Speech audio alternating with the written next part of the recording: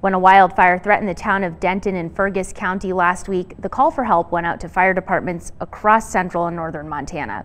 The Helena Fire Department responded even though they were more than 150 miles away. And those firefighters say the West Wind fire was like nothing they have ever seen before. MTN's John Riley has the story.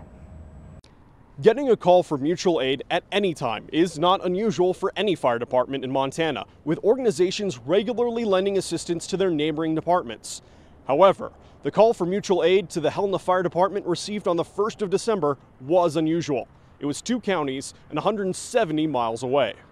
So rolling into Denton, we're quickly met with a roadblock. The main road into town, the bridge had burned away, so that was kind of eerie. Of course, we're in the dark, so we had to find a way actually to get into Denton, which was through some wheat fields. Working with other agencies, the Helena Fire Crew was first assigned to protect small farms and ranches in the area.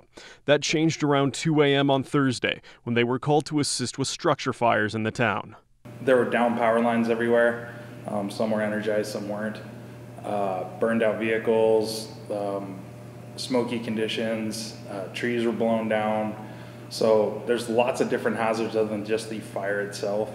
And with the sustained winds that they had, the houses that had burned down were creating just as much of a problem as another fire in town because it was spreading embers everywhere. Firefighter Landon Zimmerman says that night it was unlike anything the men had experienced in their careers.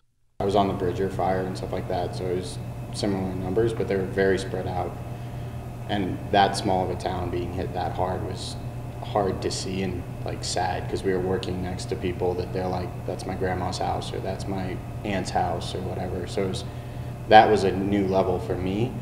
The firefighters worked constantly for the next 2 days with suppression and cleanup operations. Throughout it all, they say they were humbled by the generosity and caring of the people of Denton, with individuals that had just lost everything bringing them coffee or food and seeing if there was anything they needed. That was probably one of the most devastating things I've ever seen in my career. I just can't imagine what the town is going through.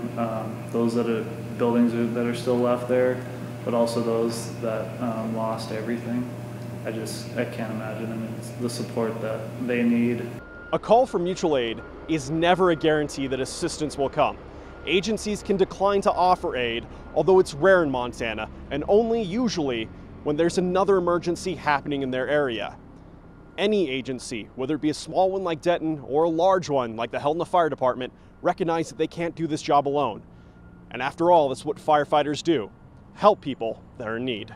Reporting in Helena, John Riley, MTN News.